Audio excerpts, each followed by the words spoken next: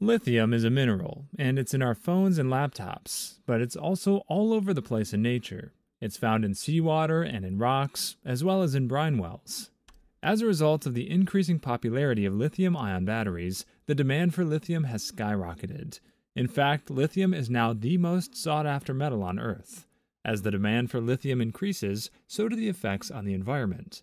Lithium extraction fields in South America have been captured by an aerial photographer in stunning high definition.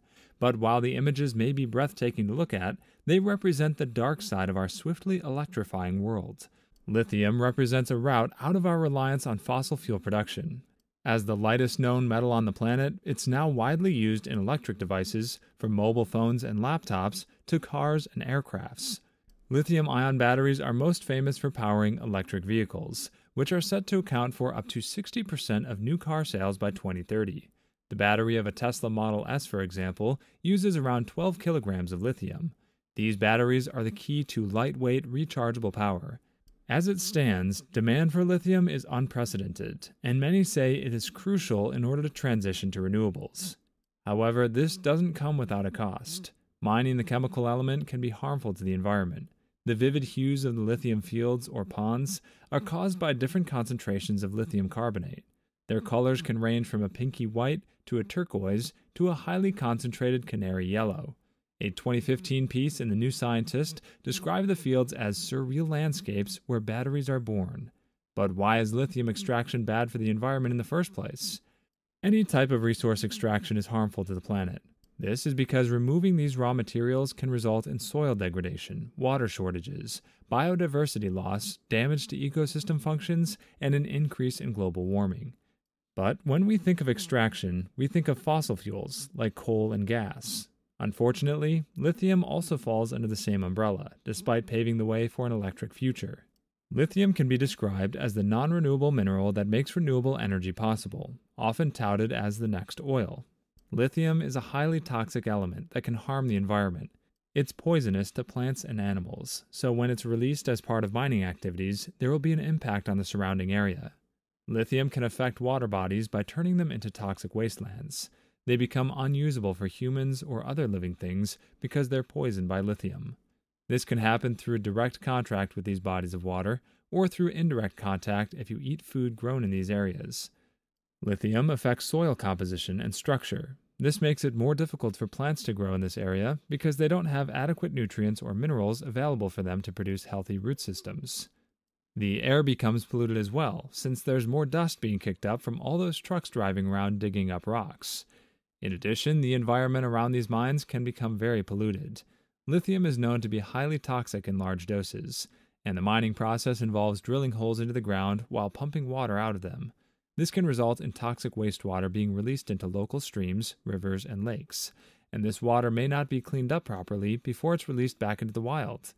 According to a report by Friends of the Earth, lithium extraction inevitably harms the soil and causes air contamination. As demand rises, the mining impacts are increasingly affecting communities where this harmful extraction takes place, jeopardizing their access to water. The salt flats in South America where lithium is found are in arid territories. In these places, access to water is key for the local communities and their livelihoods, as well as the local flora and fauna. In Chile's Atacama salt flats, mining consumes, contaminates, and diverts scarce water resources away from local communities. The production of lithium through evaporation ponds uses a lot of water, around 21 million liters per day. Approximately 2.2 million liters of water is needed to produce 1 ton of lithium. The extraction of lithium has caused water-related conflicts with different communities, such as the community of Tacanao in the north of Chile. The extraction of lithium from brines requires pumping them out, evaporating them, and leaving behind a solid brine cake that must be disposed of. Lithium extraction requires a lot of water. To extract 1 ton of lithium, you need approximately 500,000 gallons of water. Studies have shown that mining takes up approximately 65% of water in Salar de Atacama, Chile. The high water requirement puts a halt to farming activities in many parts of the world.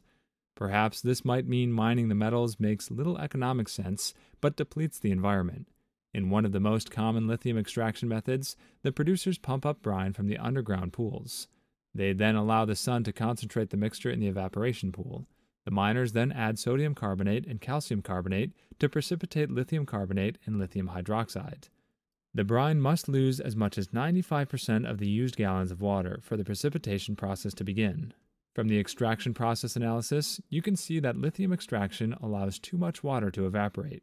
Because of inadequate water supply, lithium extraction causes an acute water shortage in most arid and semi-arid mining areas. So it can promote the prevalence of waterborne diseases like dysentery and cholera. A common threat among the world's lithium mining areas is in dry, hot, and mountainous regions. In 2018, Australia, Chile, China, and Argentina were the world's largest lithium mining nations. That has changed little in 2022, as we've seen. Lithium mining also denies trees with shallow root systems the opportunity to make their food and be productive. The pumping will contaminate the environment with dissolved salts, while evaporation of brines produces large volumes of wastewater that must be treated before they can be discharged into surface or groundwaters. In addition to being toxic for marine organisms and plants, lithium brine wastes can also contain other compounds such as magnesium bromide and calcium chloride. These compounds are toxic in high concentrations and will cause severe damage if released into the environment. It's estimated that more than 100 million tons of solid waste are generated every year by mining operations in Australia alone. This means that approximately 4% per annum of all materials extracted during this process ends up as waste material, which must then be disposed safely or recycled. So, should we stop extracting lithium for batteries? Probably not.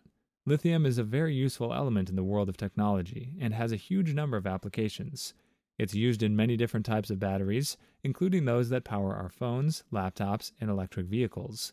However, we need to ensure that we are extracting lithium from mines that have been designed and built with safety in mind.